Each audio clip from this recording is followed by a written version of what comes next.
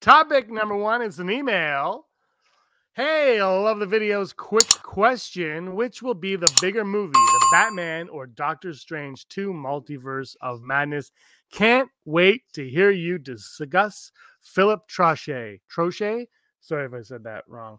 All right, Philip, thanks for the email. Thank you so much. Great question. I don't have an answer. Actually, I do. I think 100% the bigger movie is going to be Doctor Strange into the Multiverse of Madness. I think for a plethora of reasons. One of them, of course, it is a Marvel movie, and Marvel is triumphant. Although you can argue Batman is Batman, but Marvel has a better track record than all things DC at the moment. On top of that, the length of Batman and the serious tone of Batman, I think, will detract from people. And adding even more to that, Rob, we'll start with you after this last thought, is Doctor Strange 2 has multiples upon multiples of cards up their sleeve that they could pull out at any time when they think that they're tracking a little bit weaker than they need to be. They could pull out their Professor X, they could pull out their Wolverine, they could pull up their John Krasinski in a billion different roles, they could pull out whatever they want, and they've got that, and they have that in their back pocket, just like they had with Spider-Man, where they had the 3 Spider-Man ready to go.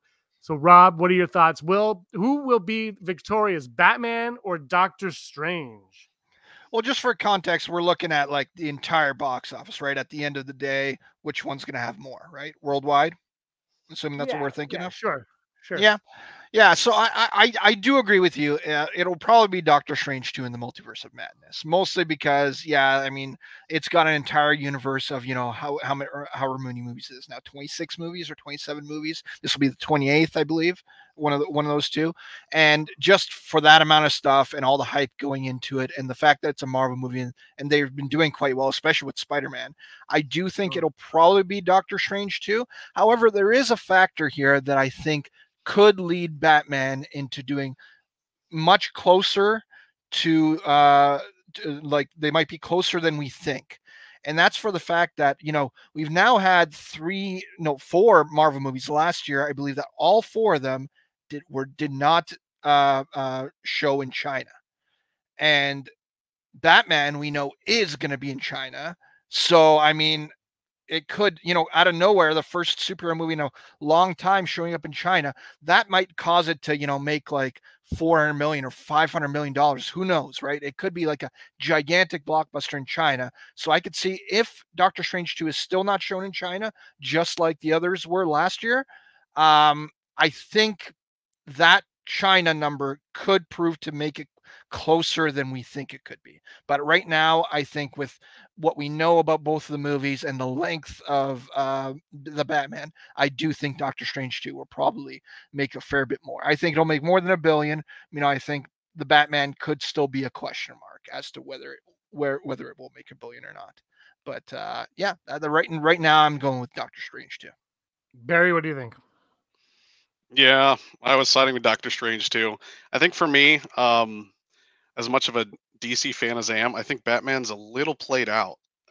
So that's kind of my biggest critique with the Batman series is it just seems like they're reinventing the wheel.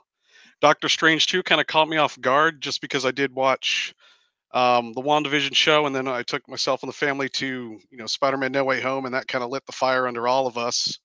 I think Marvel's on a roll here, and I think Doctor Strange 2 is going to continue that kind of what we've seen in all the different Disney Plus series.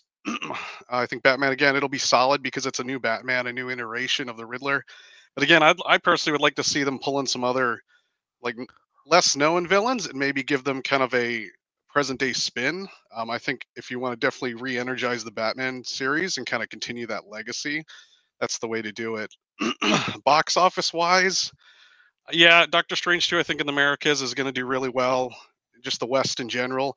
The East is the big question. And again, I'm going to go Marvel on this one just because I know in countries like Japan and South Korea, Marvel does have a real heavy presence there already. So the fact that you tack on that name to a movie series will have it do slightly better. And then the Batman, everyone kind of knows Batman too, but not as well as Marvel in the East, in my opinion. So again, I think China's kind of a, I don't know. It's interesting. As I watched kind of some of the Marvel and DC stuff, just kind of go back and forth in China. It's interesting what clicks and what doesn't.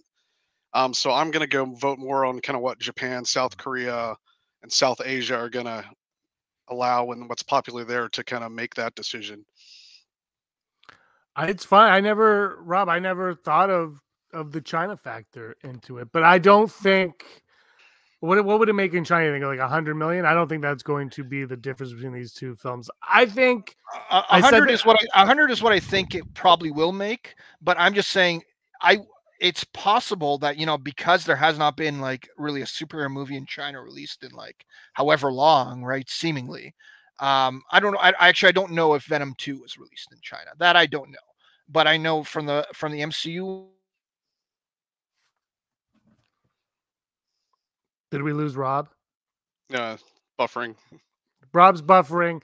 I look. I think it's $100 million, whatever. I don't think it's going to make more than that in China, Barry. I think, it just, and I think even if it did do that, and Doctor Strange didn't premiere in China, I just think that there is going to be more of a difference. And I know the Batman is selling well ticket wise, especially south of the border. But I can tell you, let's just, for a perspective, I don't live in a big city or anything like that. It's a tiny, but for perspective, let's just use my theater that I'm going to be going to, and let's just pretend that reflects the world. Okay. My theater for Spider-Man No Way Home was so jam-packed that it had to add an extra showtime, a couple extra showtime on the Thursday screenings. Okay, it had to add more showtimes earlier in the day than they wanted to. The Batman, Barry, I haven't bought my ticket for the Batman yet, and I'm going on the first day that I can, but I don't have to buy it now because I'm telling you, and I'm looking at the app, that I think it's 5 or 6 seats have been sold for that show. And the show earlier than it, there's one showtime earlier, but it's in a lesser theater. It has sold 0 seats at the moment. So if you use that as a barometer, because I'm not saying this is, this is everything right here, but we use that as a barometer, it's telling me that the Batman, as popular as it's going to be, it's not going to hold the weight of the Marvel type movies. Yeah, I agree. It's funny because I talked to my kids when Spider-Man No Way Home came out. I mean, they were all hyped to go see that, and it was just fun. So I think the family dynamic will play a role into that. I see the Batman kind of more your young adult age, not so much like a family-friendly movie, just some of the content.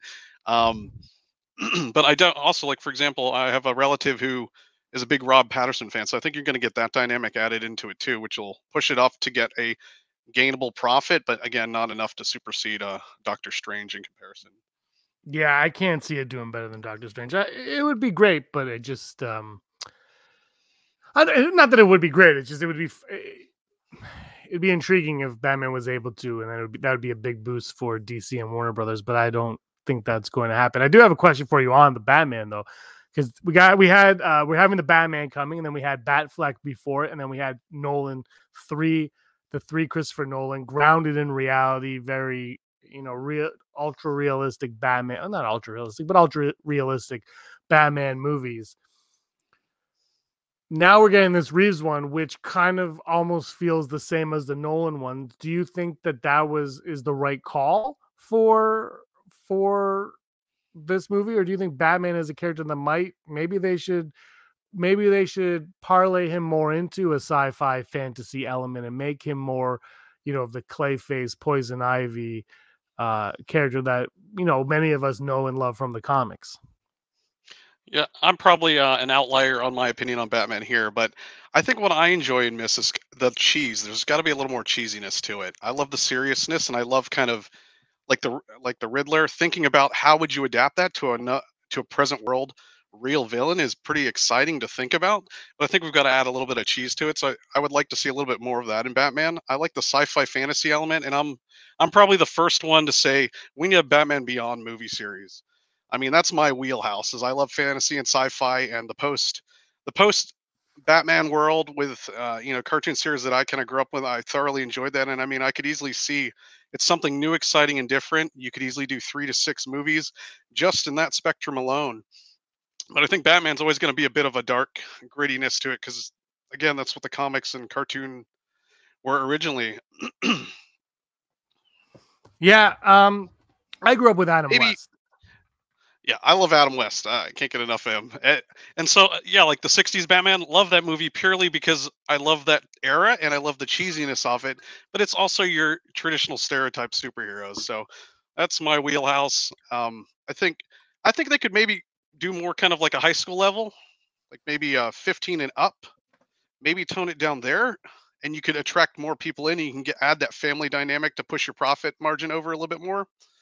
Uh, be another It's approach. it's hard to say right now without seeing the movie, right? Yeah. And we are going to get into a little bit. We did. I was lucky enough to get some emails from people who have watched on the channel and have watched Rebel Scum podcast who have seen the movie, saw it last night, and they sent in some little blurbs on their thoughts on it. So that's kind of awesome. We'll get to that later on. Rob will be joining us. His internet crapped out, but he will be coming back. He promises.